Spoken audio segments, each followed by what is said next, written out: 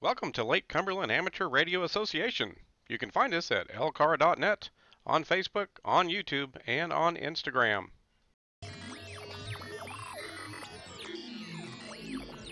If you're enjoying the videos we're producing here at LCARA, please help our club out by hitting that subscribe button.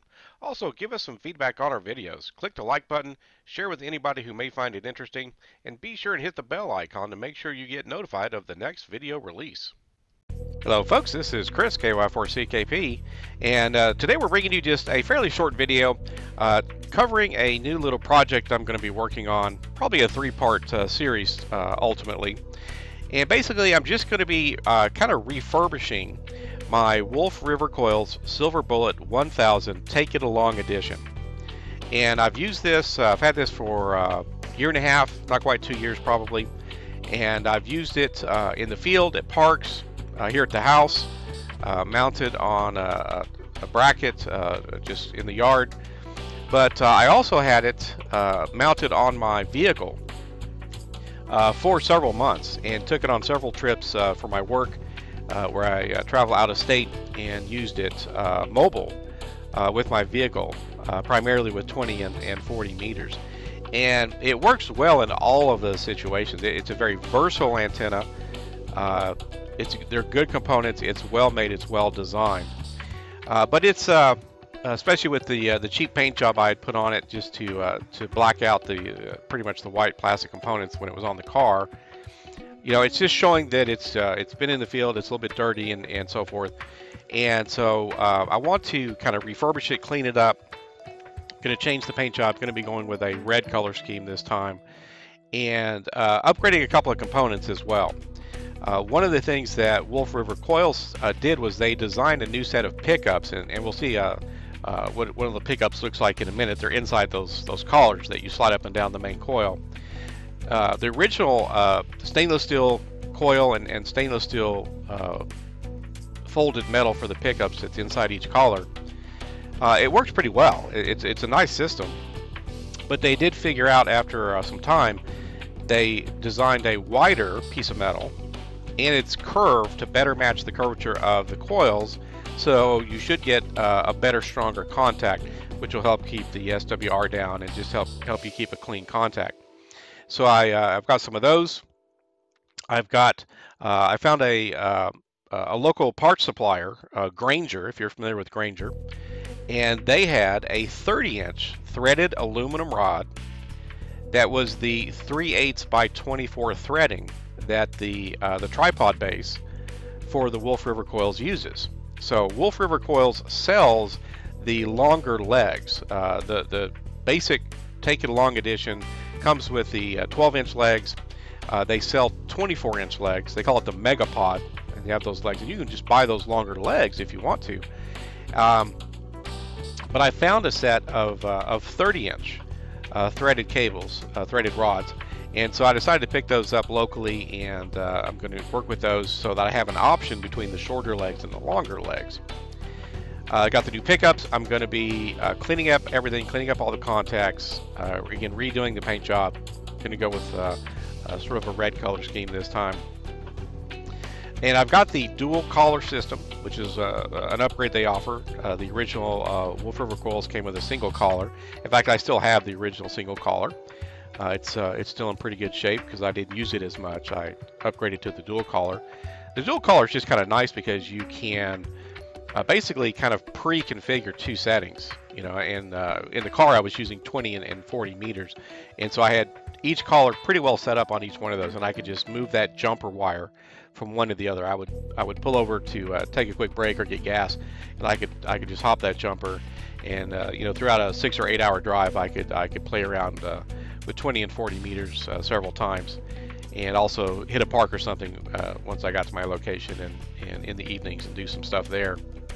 So again, I've got the original collar now. The thing with this photo is you can see the original pickup, that little bent piece of metal inside the collar there. It's stainless steel, and that's the original pickup style. So the new pickup styles, and we'll see these better in the next video when we actually cover doing the upgrades specifically, they're wider and they're curved to match the curvature, or at least better match the curvature of the coil itself. So you should get better contact. Probably help the SWR and just help make sure you get a better clean signal. So I'm going to be upgrading the contacts, cleaning everything up, repainting things. I've got the new longer legs I want to work with, but of course I still have the original 12-inch tripod legs as well, so I can kind of use either one. I've got a new storage, hard plastic storage tube I'm gonna move things into to just make it highly transportable and just ready to go. This is the tripod base here. Nothing wrong with it. Still in great shape. It doesn't come natively with the right angle adapter. A lot of people who get this antenna tend to get those right angle adapters for this, and I did as well. Just makes it a little bit nicer and more convenient to work with the antenna, especially with the 12-inch legs, because it really doesn't sit that far off the ground.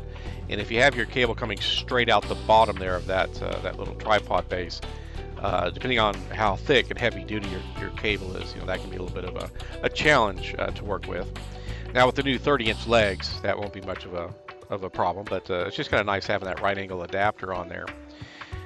So there's not much to do there. I'll double check things, make sure the connections are all clean, but again, most of the components are stainless steel or aluminum, so you don't typically get a whole lot of problems with it. I mean, this thing's been out in the rain plenty of times, up and down the interstates, things like that. It's been in probably 3 or 4 different states.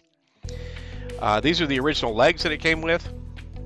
Again, I've still got these. I'm just going to clean them up a little bit. There's really nothing wrong with them, but I'll also be showing and using the new 30-inch legs for at least some of the deployments I might want to work with. To give a broader base, I'm also going to be working up a little bit of a weight system.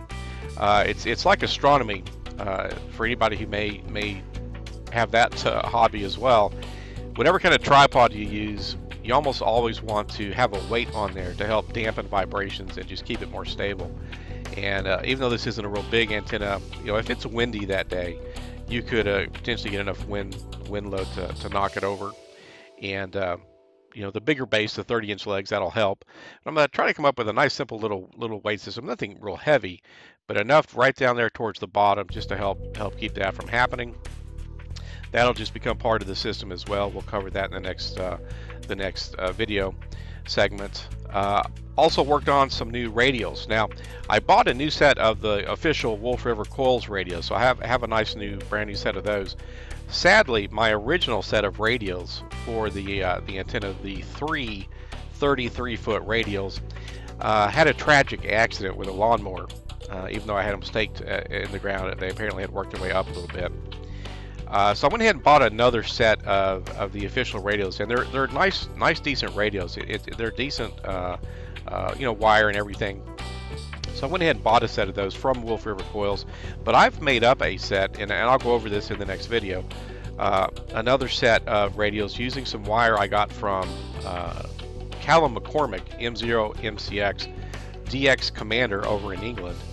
I've got his antenna. I'm going to be kind of refurbishing that antenna as well. It's been up for a year and a half or more.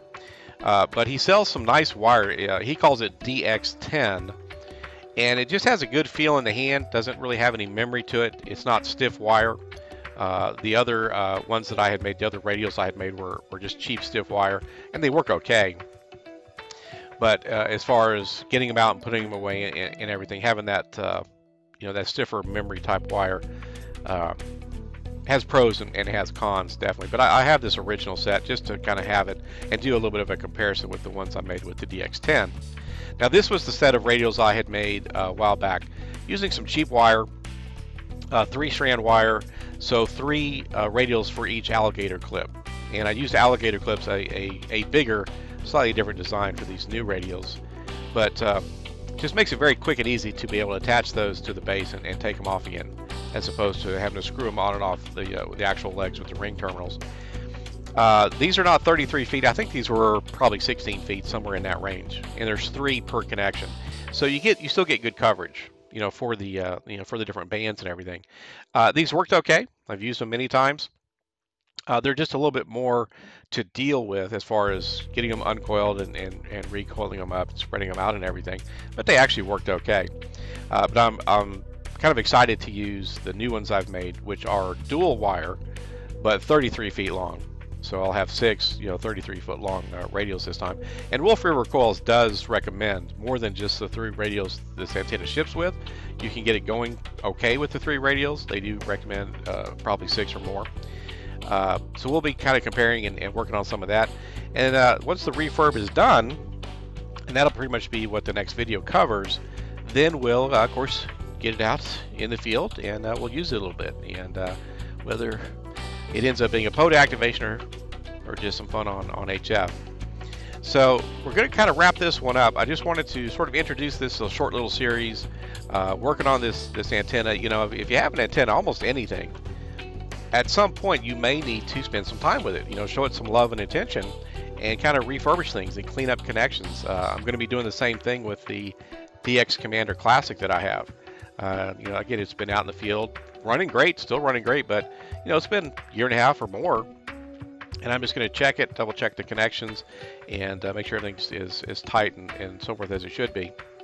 So we'll bring you part 2 of this one fairly soon, and then probably finish up with a part 3 where we're using the antenna out in the field again as usual. So that'll be it. This is Chris, KY4CKP for Lake Cumberland Amateur Radio Association 73.